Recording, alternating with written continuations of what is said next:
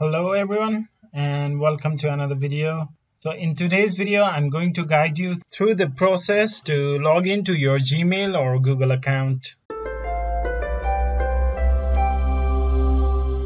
But first, please don't forget to subscribe to my channel and like this video. If you don't know, Google account, Gmail account and Android account, those all are same thing. It's all accessed through Gmail. To log into your Google account or Gmail or Android account, open any browser and in web address bar type in gmail.com. This is the website to log into all those three accounts. This is the page you'll see after entering gmail.com, and in here you have to enter your Google or Gmail username or phone number or your email address and click on next.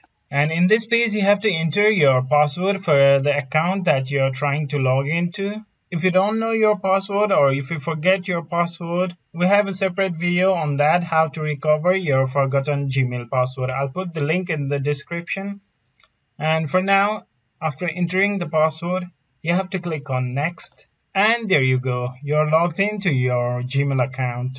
I hope this video was helpful to you. Please like this video and subscribe to my channel for other helpful tutorials. Thank you for watching.